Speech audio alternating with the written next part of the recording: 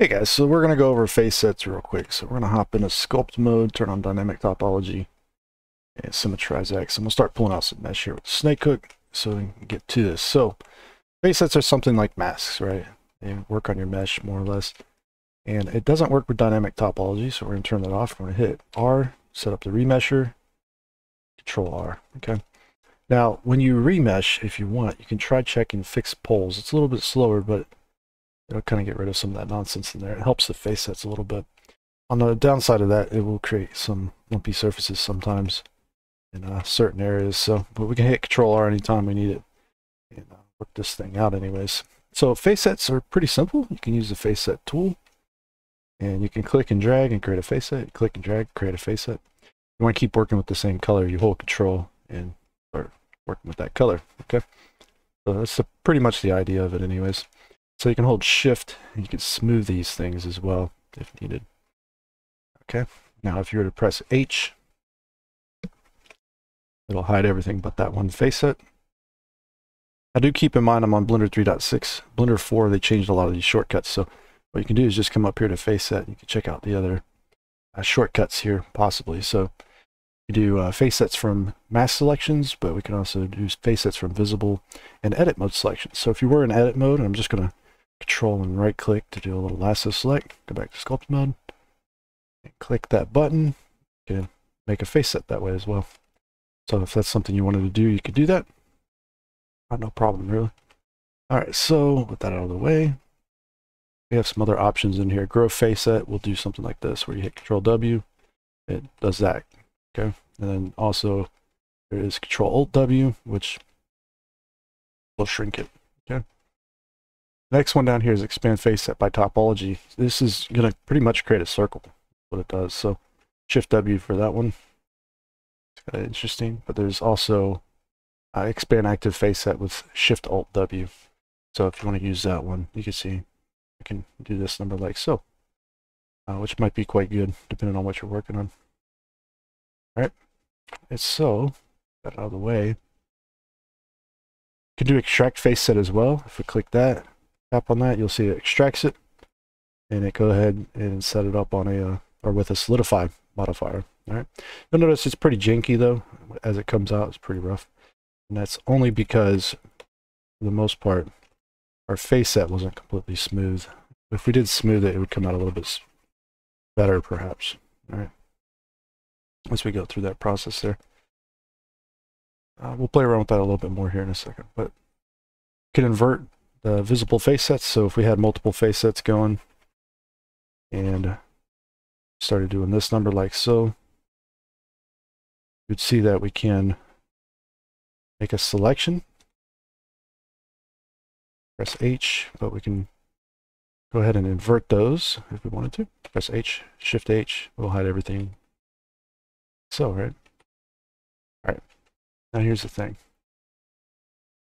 Can randomize the colors if needed. That's pretty much it for this little section here. It's not too much to it, right? But these are quite useful when you're sculpting as well. So what you can do with them is you can actually set auto masking here universally for all the brushes to be masked by the face set. So if you're using a tool, for example, like clay strips or something, you can start working in one area, it won't work in the other areas, as you see there. Like so, right? So then you can kind of work the geometry however you need it, and that's fun. But we can also limit by face set boundary, because you notice if I smooth here with the smooth tool, it's not really doing it too bad right now, but it will mess your nice smooth face set up potentially. So like we had back to this tool and it held Shift and cleaned it up. Use the smooth tool now, you see how it becomes faceted looking again. So you can actually hold those with face set boundary. Okay. So next time it's nice and smooth. Oh, we still have that masking on right there. Let's turn that off a sec. Okay, it's not smoothing out now. Try it again. Turn it all off. We can hold it smooth. Face set boundary. If we go across that area, you'll see it doesn't shift that at all. Which is quite nice. You can also use it maybe in that manner there where you create a little bit of a indentation perhaps Be quite cool. All right, so moving on from that. That's our masking set up there. Now, every brush, of course, has the ability to do the same thing. So you can do this for individual brushes, and not necessarily all of your brushes anyways. All right, with that out of the way, we do have box facets and lasso facets as well. So if you want to utilize that, perhaps that's a possibility. And I don't know if there's a way to hold the color, but there you have it. Okay, so if you want to do something like that, you can. And then, of course, the box one as well. All right. Moving on, we have mesh filter. And mesh filter has something kind of cool in here, which is relax facets. Okay, and with relax facets, you can see we'll smooth all of the edges or the borders out anyways. Click and drag it. Does shift your selection around a little bit, but still could be quite useful to you. All right. Let's play around with doing some more extraction of this stuff here. We'll get into maybe how you might go about doing this. I'm still trying to figure out a better method of extracting and having clean topology by the end of it. But we'll try to get something going here. So let's relax facets. Bring it over a little bit. You see our selection looking like so. Let's not do this. Where we have, you don't want like little single faces with the wrong colors on them, basically. All right, but we can do this number like so. Oh, by the way, when you're using this mask tool, if you're using a tablet, turn on the pin pressure sensitivity. You can do really small selections, and then you can do really large ones as needed. It's quite useful. So, I'll relax them all real quick. I'm going to remesh it one time and do it again. Smooth some of this out, maybe. You do want to have this mesh relatively clean, smooth, not like not too rough or anything. All right. When you do this, now you could take a face set and you could press like H, for example. If you wanted to do it this way, you could, where you use the mask box, mask that whole face set, and now you can actually do a mask extraction as well. So we can click on this thing here, and you can see we can extract mask. Boom. And so what's good about that, if you didn't see what it was doing or what it asked, is that you have smooth iteration, so you can actually smooth the boundaries even more, perhaps, but it will lose a little bit of its shape. So it's maybe useful to you. I think regular face extraction might be more appropriate. So we'll press A, clear the mask. Now we can do extract face set here. Boom, and we got a little face like that. So nice. Here's the thing. Now, I tried this multiple different ways on how to clean this thing up a little bit more, so it's not so crazy looking like this. There's two ideas here. You can use quad remesher, or you can use the quadraflow remesh that comes with Blender. All right, so believe it or not, Blender does have a quad remesher, but it doesn't work very well, generally speaking, but it does seem to work pretty well in shapes like this, so we'll see what happens. We'll go to the object data panel here, remesh area. This is your regular voxel remesher. There's one for quads right here. Click this, and we have some options available. The one that we're most interested in is maybe symmetry, but also mesh boundary. But if you want to preserve paint mask, normals, keep things sharp, that's a possibility. And this works better usually with lower face counts. So you go ahead and type in like 1,000, for example, and click OK. You'll see we get this kind of a result. And it doesn't do maybe always the greatest, but if you don't like the result you get, it's kind of interesting is that you could change the seed count, right? And change it to something else. You might get different results out of it that look better, perhaps. In our case, none of that's working out that well. So what I'm going to try doing instead, that's probably because of the symmetry. So we could try doing it with without the symmetry on and see if it holds a little bit better. It held okay here on the left side, but not on the right side. So yeah, it's a hit or miss sometimes with that. But fortunately, if you have the quad remesher add-on, and this usually does work, by the way, which just happens to not work too well here on this one.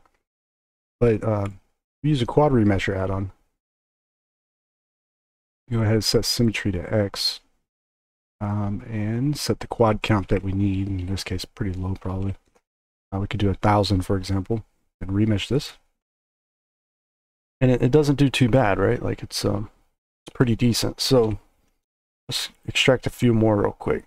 go back to sculpt mode on this thing, extract, and go back to sculpt mode and extract. Unfortunately, you have to do that, but the goal here is we're going to hide the base. We want to see if we remesh these with approximately the same settings here, if they'll be closely matched. And you see how they're not? There's just a slight gap in here. It may be okay if that's something you want, but generally speaking, that's probably not what most of us are going to be looking for. So let me go ahead and delete this one, bring back its original, so you can see how close they match like this.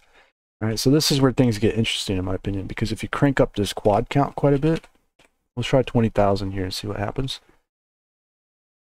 And we remesh this. If we have enough topology, it sometimes works out. You can see it actually created an error and failed. I don't know what happened there. We'll try to fix that one in a second. And it's still not having a good time. So let's do adaptive size up.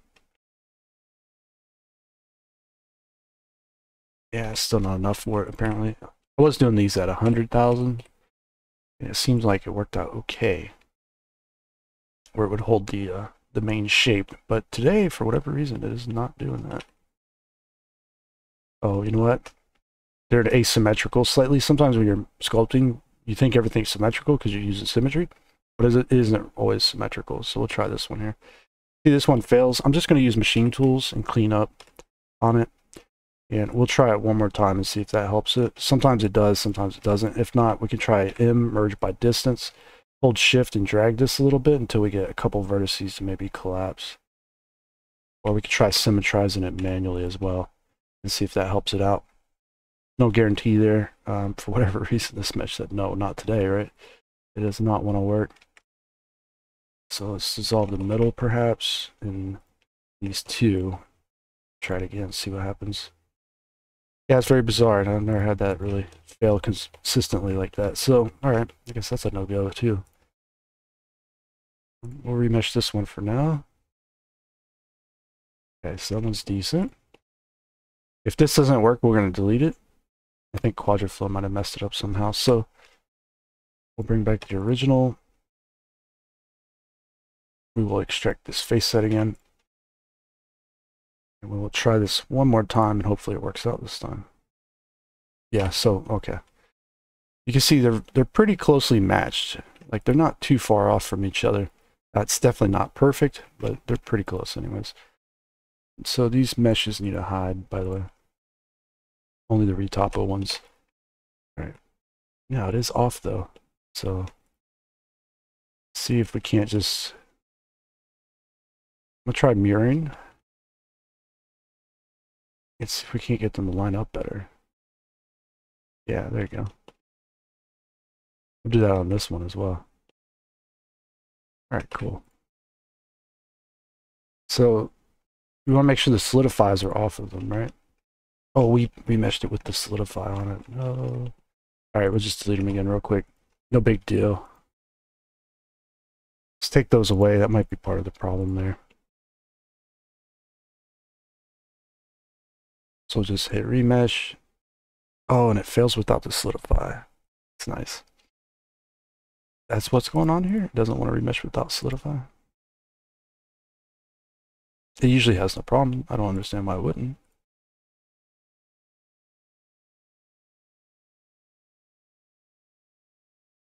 Bring that back. We'll try. Oh, okay. All right. Do an extract again. Get rid of that. Add the original. Remesh it. Wow, okay. What a bizarre situation here. I've never ran into this. Of course, when I'm trying to do a tutorial video, it does it, right?